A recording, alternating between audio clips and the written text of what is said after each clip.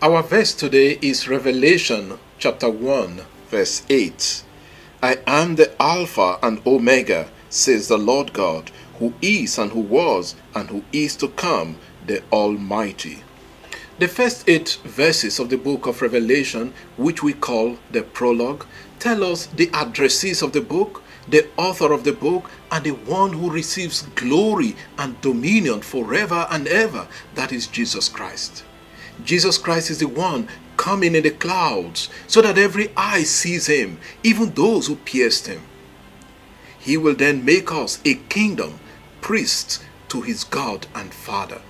Our verse for today, verse 8, concludes that prologue, affirming the role and position of God the Father. Let us analyze this verse. The first part of the verse says, I am the Alpha and Omega. In Greek, ego eimi, Alpha, Kaito, Omega.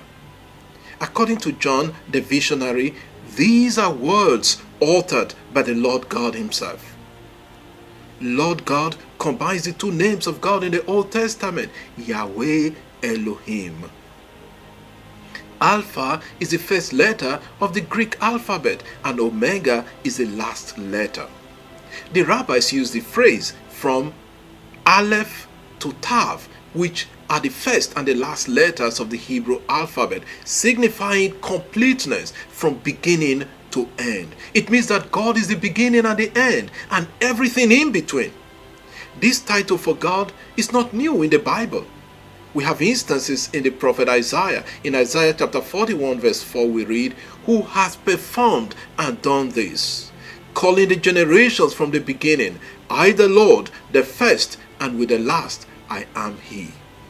We also read in Isaiah 44 verse 6, thus says the Lord, the King of Israel and his Redeemer, the Lord of hosts, I am the first and I am the last. Besides me there is no God. This title, therefore, declares that God is the creator of all things and that there is no other God besides him. It reveals God's eternal existence and sovereignty.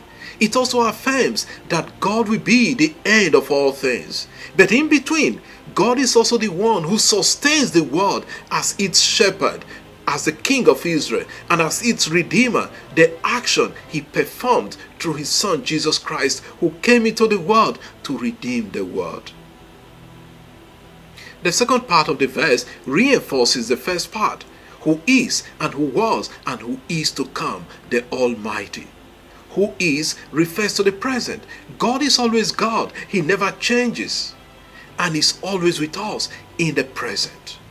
Who was refers to his eternity. He was always there, not created.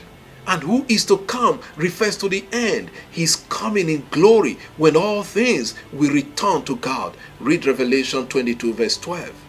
Who is, who was, and who is to come will also be the hymn, the heavenly hymn of worship. The host of heaven will be singing to God for all eternity. Read Revelation chapter 4 verse 8 and chapter 11 verse 17. The host of heaven sing of the mightiness of God. He is all powerful. But notice one thing in the book of Revelation. What is affirmed of God in this verse as the Alpha and Omega, the beginning and the end, is also affirmed of Jesus in the book of Revelation chapter 22 verse 13. Jesus says, I am the Alpha and the Omega, the first and the last, the beginning and the end. That clearly shows that Jesus and the Father are co-eternal and co-equal. What do we learn from this verse?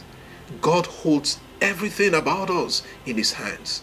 He knows our beginning and our end, and he is always with us. Why should we be afraid then? Why should we panic? In all things, let us trust in God and place our lives in his hands, the Alpha and Omega, the beginning and the end. He knows everything about us. We shouldn't be afraid. Even the difficult circumstances in our lives, we can place before him. We can place in his hands because he knows all and he is with us always. Lord God, you are the Alpha and Omega, the beginning and the end. We place all our trust in you. Take over our cares, fears, and worries. Amen. God bless you, and I wish you a pleasant day.